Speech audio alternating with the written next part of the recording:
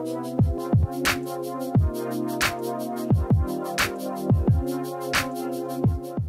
daughter saw something on the TV, they said, "Daddy, do we have the same machines?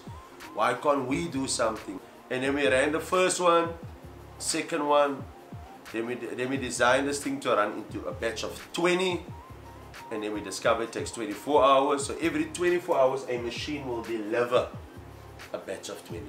And then I said to the girls, "No, now then while I look at these things, you will do the laminating, putting it onto the, we'll call it the Ellis band, and then it will deliver it also." So we can only go as the machine goes. So what we do is we print in a batch a lot, and then I let the girls start putting it together. Why I'm doing it for free is that I live in a community where unemployment is very high. So how can you go to an area and still charge them for these things?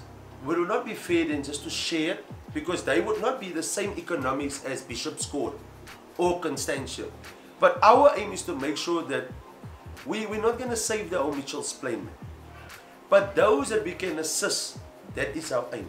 We want to assist as many as possible, but like you say, we're limited.